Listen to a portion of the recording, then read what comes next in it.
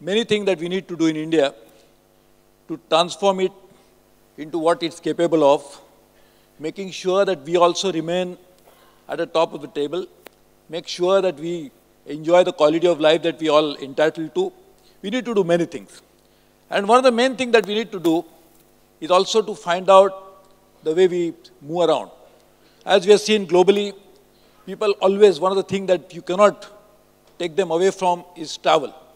People want to eat, people want to travel all the time, if there's a choice. And therefore, making sure that transportation, the logistics is also improved in India, we need to do many things, and one of them I'll just confine today is the railways.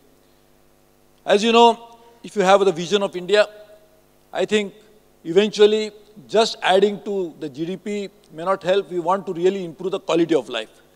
And in that, what we really need to do is to do many things put together. And that's one thing that can really transform India is railways. Why? Because this is one thing which can attract maximum investment.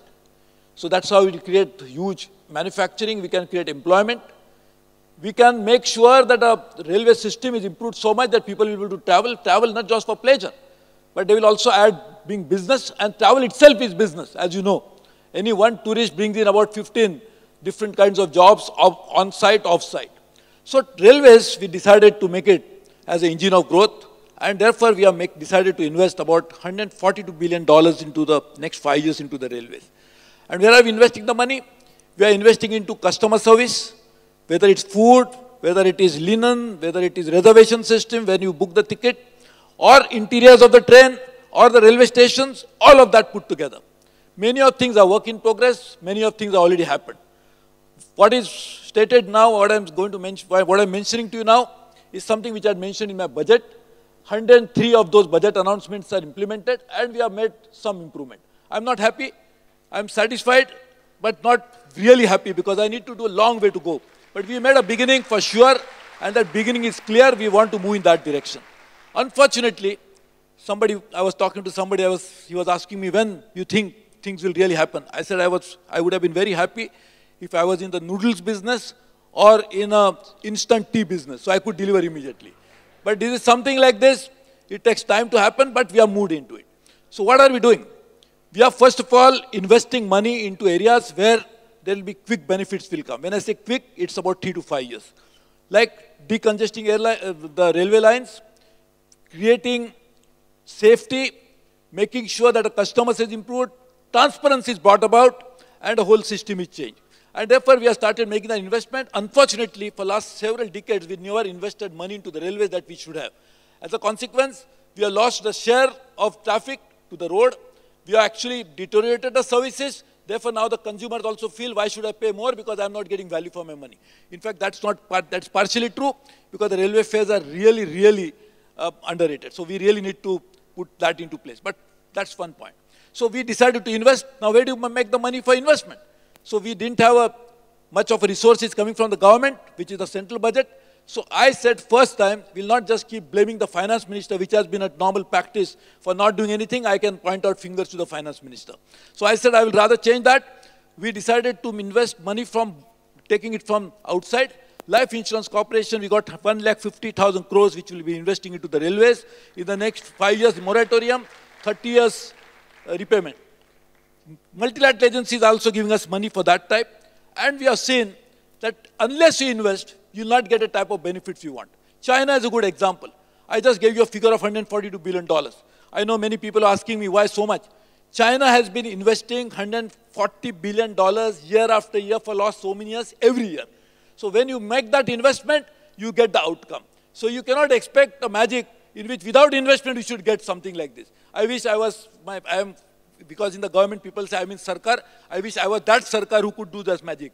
But I am not, unfortunately, that Sarkar, the famous magician of the world. And therefore, we really need to find out how do you make that investment. We need money. Money had to be found from somewhere. We did that. In last few months itself, we have actually sanctioned contracts for 40,000 crores to one of the world's largest companies like GE and Alstom, which will create a huge ecosystem, investment in Bihar, one of the backward states of the country, so that they will get employment, the ecosystem will get developed, and the entire ecosystem will also bring in that type of a manufacturing activity into the part of a global supply chain. So we are doing that.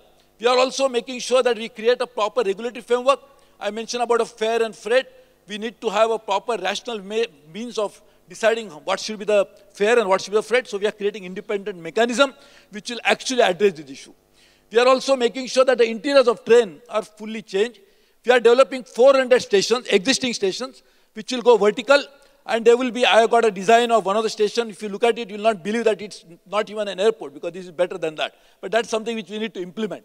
But we are already under implementation of this program, 400 stations, completely transparent basis. I mentioned you one more thing. I'm looking at the clock all the time, is transparency. And the transparency is something which is so critical. As a minister of railways, people always wanted to be ministers of different portfolios because it's something we call it power. I thought the power is not important. What is important is the delivery of the services to the people. So how did service to the people delivery ultimately takes place? It must happen at a place where there is an interaction of per person with the government official. So I delegated all my powers to the general managers, to the divisional railway managers, and now some of them to the station masters as well. Why? Because that's a cutting edge where the people meet the real service providers. And if you don't have the powers, how can you make them accountable? So power has been given, not in last 1 year that I have been a minister, more than a year. Not a single tender has come to me, which used to be the normal business of the minister, which is no longer there with me. Secondly, we are now going into the next level of power has been given. Now we'll bring accountability. So we are creating key result area for each of the functionary, and he has to deliver on those areas in the parameter that has been decided for him. So we are going ahead with that, and that will also bring in transparency. In fact, all the tenders and all the contracts will eventually, not by end of this year, will be completely on e-tendering platform. So there is no more possibility. We'll bring in more transparency, including employment. I know there was a problem.